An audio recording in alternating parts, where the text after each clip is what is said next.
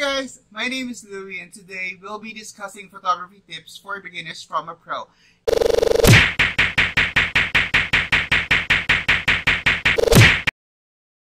Hi guys, welcome to the vlog. And I'm Louie and today we'll be discussing about photography tips for beginners from a pro. If you're not yet subscribed, please do subscribe and don't forget to hit the bell for further notification. Okay, so let's start. Okay, the first tip is that you need to shoot in RAW. R-A-W. If you're new with your camera, go to settings and change it from JPEG to RAW. Because it's a very big difference shooting in RAW and shooting in JPEG. If you like shooting in JPEG, when you click, that's it. If you shoot in RAW, when you click, and you transfer it to the computer, it's going to be easier for you to convert the light or adjust it to the proper lighting that you would like to have. If it's too dark, you can just increase the exposure without any hassle. You can increase it seamlessly. You can also change the color seamlessly, so effortless. It's a good date for us photographers to always shoot in RAW. So always keep in mind that you will need to shoot in RAW. But still, don't forget, when shooting in RAW, always remember, you can shoot like a little bit darker because you can increase the exposure later on in Lightroom. But if you like tend to overexpose and you shoot with a very exposed photo, it's going to be hard. Or let's say it's going to be impossible. It's going to be impossible to have a perfect photo from a very, very, very white thing, and you would like to get something from which is basically just light.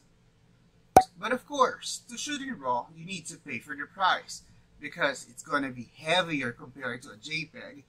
And sometimes you need an application like Lightroom, a Bridge, or Photoshop, or a Mac to convert your photo because you cannot just click on it and it's going to open and it's going to be as accessible as a JPEG. It is not that easy. But our work will be simpler if it's done in RAW. Again, it's going to be a heavier file, which brings us to the next topic, which is extras. You always need to have an extra battery, an extra memory card. You always need to have an extra memory card because you'll never know when you'll be trigger happy. There are some days when we just go click, click, click, click, click, click, click, click, click. Yeah. And we don't want to be deleting files in between takes. Yes, but you can always bring a laptop so you can transfer your files in between layouts so your client or editor can already check your best photo and they can just choose from them, which makes our life easier, right? Tip number 3. Stop clicking like you're being chased by a cheetah. Take the moment, take the time, feel the vibe. Wait for the moment and then click. Okay? Especially in a studio, sometimes you've been clicking endlessly because you've been clicking endlessly without you knowing that it's just a photo and then the next photo will be totally black, darkness. And then another photo, you'll never know if that dark photo is your money shot. Okay, so might as well take the moment, wait for the model to pose, and then click. Take your time. Breathe. Number 4, know your camera. Stop wasting other people's time. Don't make that shoot a practice. Practice on your own. Get a comb, get a coffee, and then take a photo of the coffee. So you'll know if it's the proper exposure, if you're taking it right. Don't call everybody to go to your studio, or don't call everybody for a shoot, and then you don't even know how to use your camera. Yes? Better start researching because in the group, they are expecting you to know your gear. You cannot call the makeup artist to set the aperture. You cannot call the stylist to set up the shutter speed or the lighting. It's your job.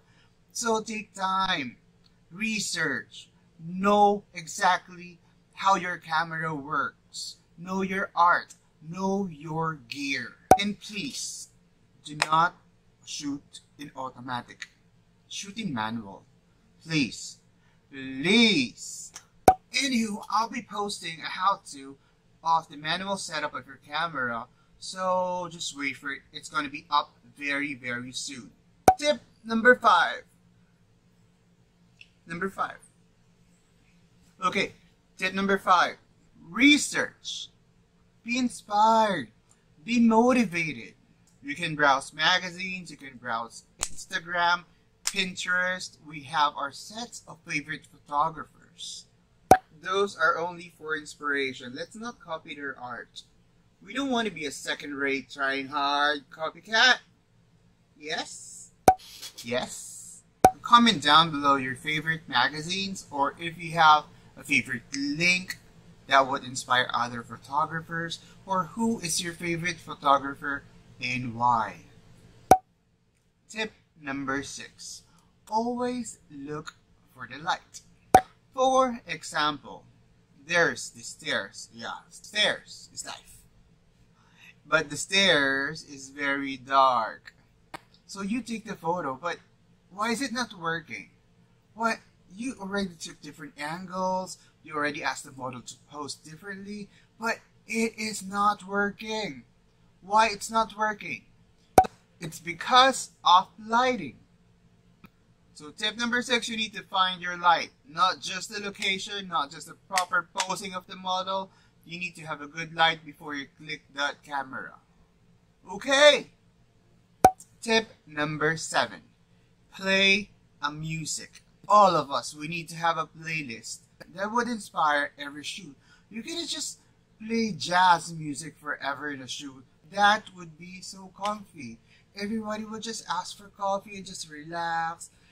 In a shoot, we need to have more energy. Energy! Like me, I have a playlist in my phone, so I could just plug it up or just connect it to a Bluetooth speaker, or might as well bring your own speaker. If you're shooting outdoor, you can just play something while the model is posing, so you can feel the vibe that you're shooting, like, oh, it's so good, so good.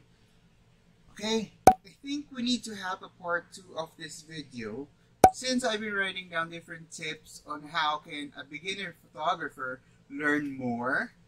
I discovered that it's not just only 5, it's not just 10, it's really a lot. Look.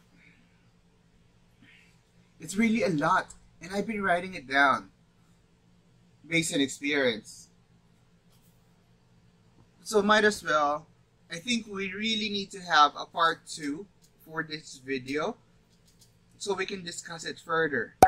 So if you have other tips that you would like to share and you would like to further discuss, please put a comment down below so we can discuss it on the next vlog. Or if you have a certain topic that you would like me to discuss about photography, about fashion photography, how it works, how's the pay, how do you earn, how do you charge, what question would you like me to answer? Please comment down below. Okay? In the giveaway result from the last week's vlog, yeah, it's a power bank 10050 Jaguar, and the winner is, I'll just message you in your Facebook. Okay, I'll just message you in your Facebook and please reply. Okay? Congratulations! Yay!